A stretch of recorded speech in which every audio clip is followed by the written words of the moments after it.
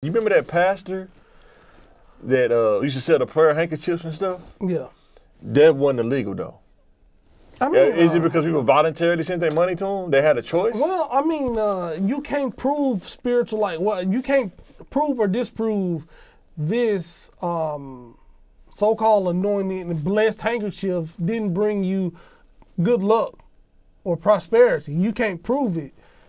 And you bought it on your own accord.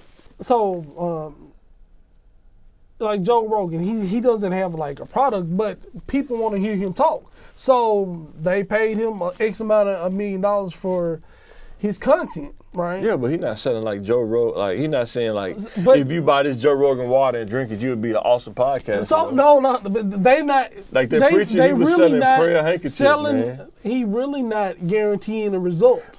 But this prayer handkerchief, did you buy? And what the prayer for you? He sold you something. And dude probably made millions. But you can do it. Like I can sell you this water. You know what I mean? As long as it'll make you feel better. Like what is better? Like, you know what I mean? Oh man! It's any degree you feel better. You know what I mean? Yeah. It's weird. Like